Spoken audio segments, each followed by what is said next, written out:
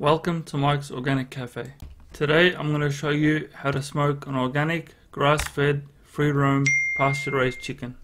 When adding the briquettes, leave some space for the air so the flame isn't stuck at the bottom and can go through heating all of them at once. Start by filling a heat container halfway with barbecue briquettes, then place 4 to 5 large charcoal briquettes in there. If you only have the small charcoals, then put half the amount of barbecue briquettes. Mine is heated on a single gas burner with a portable gas tank I set up in my garage. I turn it on and heat until they go red like lava.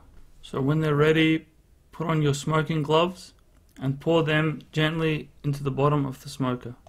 Pick up any strays and adjust the coals to the center of the tray or closer together so they share the heat better. Alright, then add your hickory wood chips. So for the white meats you can use apple, maple or hickory chips for the best taste, so they say. But I think everyone's taste differs, so be sure to comment your favorite flavor. Then close the lid and let it smoke for 5 to 10 minutes while we go and prepare the chicken. Then put the hooks in the meatiest part of the chicken so it doesn't fall into the smoker. Salt the skin with pink Himalayan salt and turmeric. Herbs have many nutritional properties. You can see my food nutrition page on my website for more information. And be sure to comment which herbs make your dish stand out or taste the best.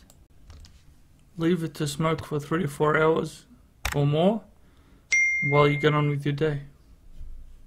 Enjoy, and thanks for watching, and I'll see you in Mike's Organic Cafe.